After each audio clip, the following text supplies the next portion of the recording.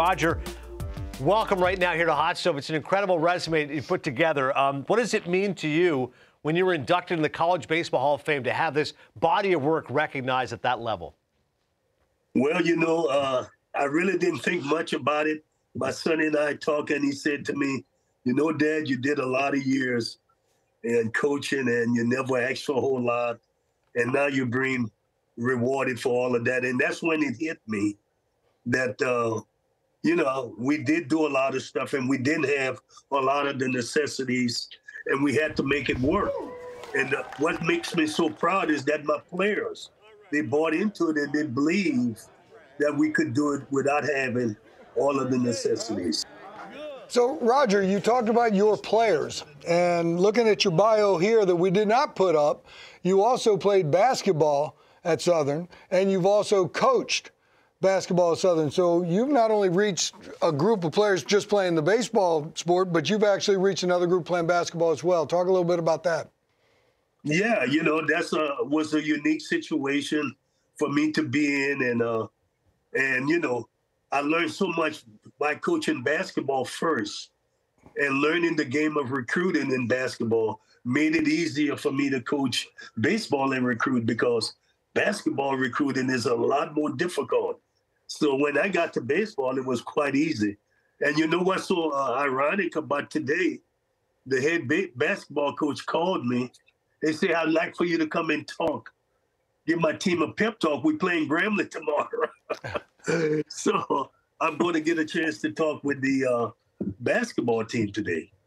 Hey, take us back into your friendship with Dusty Baker and how he was able to help you guys out with some stuff. Because you talked about when you started, there wasn't a whole lot going on there in the baseball world, but Dusty had a little part of that too, right? He had a big part in it. I remember when my wife convinced me to take the job, the first thing I could think about, who do I contact could help me? And Dusty was the hitting coach with the Giants at the time. And I made the call, and he said, ironically, we are going to be in Atlanta. Come, we'll get you some equipment. And we got some equipment. I mean, so much equipment. We had to UPS it back, you know what I'm saying?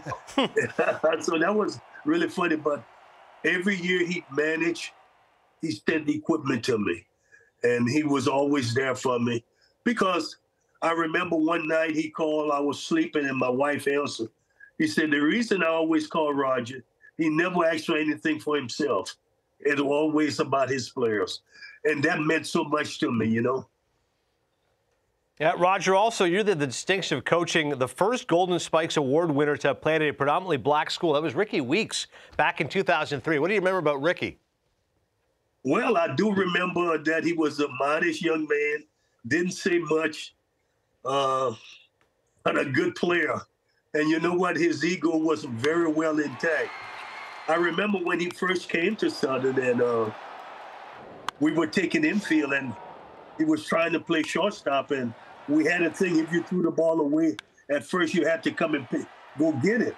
So that made guys concentrate on not throwing them away. So he threw one away, and I was standing by the first base dugout. He said, Coach, he said, you got some good players. I'm so glad I came here. They're going to help make me better. And that's what I remember most about all of the great things that he did, that he understood that he was surrounded by other good players, and they were going to help him to be better.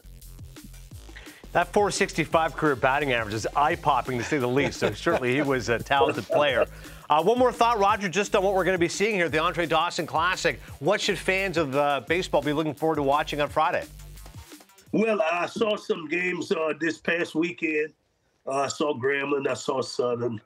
And I think they're not going to be any eye-popping things, but it's going to be very good competitive baseball, because they got the pitching is going to balance things out. It's early in the season, so usually pitching is a little ahead of the hitting.